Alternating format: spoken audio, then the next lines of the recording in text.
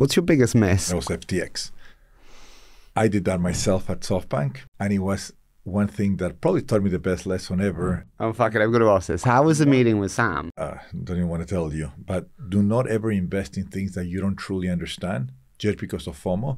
And I remember it was one day before, and Sam shared with me the list of all the investors. I was very lucky. I had a tremendous amount of decision range within SoftBank. And I went to Masa and said, Masa, I just cannot understand.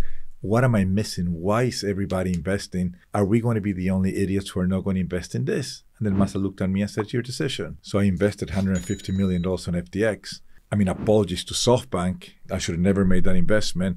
But it's probably one decision that has changed my life forever. I'm never going to invest in something that I don't truly understand. And I'm never going to invest based on what everybody else is investing.